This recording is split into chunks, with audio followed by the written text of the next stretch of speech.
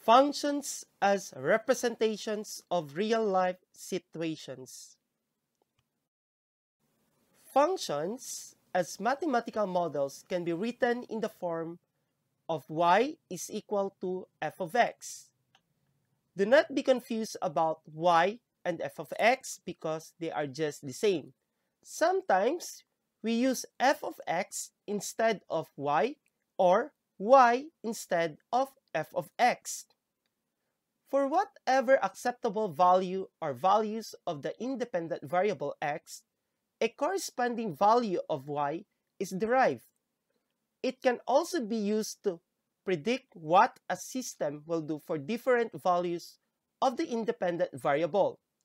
To construct an appropriate functional model will lead to a better understanding of various phenomena. Example number 1. A function c represents the cost of buying X value meals. If one value meal costs 45 pesos, construct a mathematical model. Now, to construct a mathematical model, first we need to go back to the given statement. A function c represents the cost of buying X value meals. It means that cost depends on the number of meals, which is X. Now, we can represent this as C of X. Next, one value meal costs 45 pesos. So it means that the amount per value meal is 45 pesos. Therefore, we have 45x. A function c represents the cost of buying X value meals, or C of X is equal to 45x. And this is now the mathematical model that will represent to the given problem.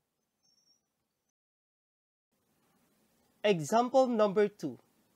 Construct a mathematical model that describes the trend in the relationship of x and f of x. Now, observe this given table of values. We have values of x and values of f of x. Now, what are the relationships between x and f of x? Now, we're going to find a pattern that will show the relationship between x and f of x. Now, let's start with the first ordered pair. If x is 1 and f of x is -4, the possible relation that we can get is that -4 is equal to 1 minus 5, which is correct. Now, on the second ordered pair, we have -1 is equal to 2 minus 5. Now, you have observed that -1 is not equal when we subtract 2 and 5, or 2 minus 5. The result is -3. Therefore, it does not satisfy to this given relationship. So we will not proceed to the next ordered pair. But we need to go back and look for another relationship that will satisfy all the given values in the table of values. Let us now look for another pattern that will satisfy to the values of x and f of x. Let us now try to square the value of x if it will satisfy. Let us now start with the first ordered pair. -4 is equal to 1 squared minus 5. Since 1 squared is 1 minus 5 is equal to -4, and this is correct. The next ordered pair, we have -1 is equal to 2 squared minus 5. 2 squared is equal to 4 minus 5 is equal to -1, and still correct. Let us now proceed to the third ordered pair. 4 is equal to 3 squared minus 5. And 3 squared, that is 9, minus 5 is equal to positive 4. Still correct. Let us proceed to the fourth ordered pair. 11 is equal to 4 squared minus 5. And 4 squared is 16 minus 5 is equal to 11. Still correct. Let us proceed to the final ordered pair. We have 20 is equal to 5 squared minus 5. Since 5 squared is 25, minus 5 is equal to 20. And this is also correct. So therefore, the relationship between x and f of x, we have f of x is equal to x squared minus 5. The mathematical model is f of x is equal to x squared minus 5. Example number 3. A rectangular lot next to a building is to be enclosed by a 300-meter fence. Create a function a that represents the area that can be enclosed in terms of x. Now, before we can create a function, we need to illustrate first the given problem. So we have a building, and adjacent to it is the rectangular lot. So you have observed that the rectangular lot, we need to fence the 3 sides of the given rectangular lot.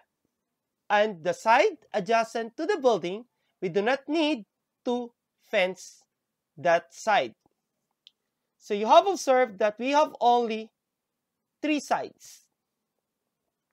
And since we are looking for a function that represents the area, so we have a of x.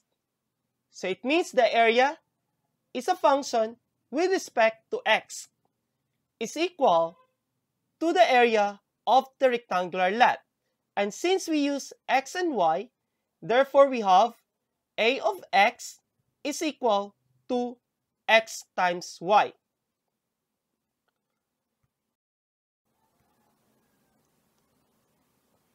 And since we're going to fence the rectangular lot, we need to use the formula of a perimeter of a rectangle. You have observed that since there are only 3 sides that we need to fence, we have perimeter is equal to x plus 2y. Since we do not need to fence the side adjacent to the building. Since the rectangular lot is to be enclosed by 300-meter fence, gagamitin natin ang formula na P is equal to x plus 2y at isasubstitute natin ang 300 sa P. So 300 is equal to x plus 2y. You have observed that this equation involves 2 variables, x and y. Ngayon, we need to rewrite this equation in terms of x. Para ma-rewrite natin ito in terms of x, we will transpose x on the other side of the equation. So we have 300 minus x is equal to 2y.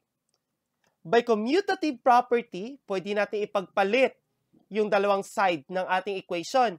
Meron tayong 2y is equal to 300 minus x.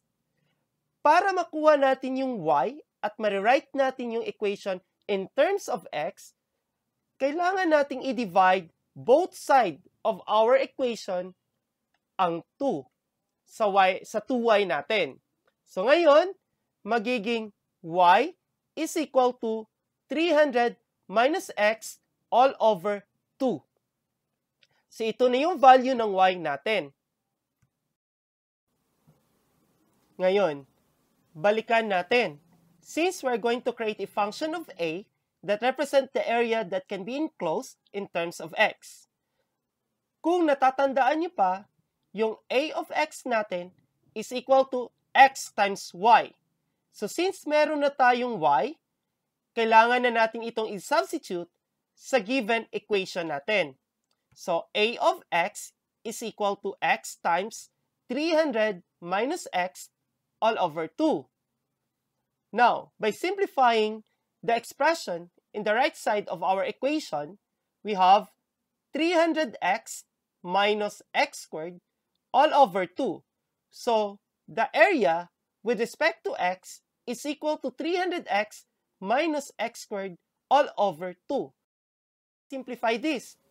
We can also write this as 300x over 2 minus x squared over 2.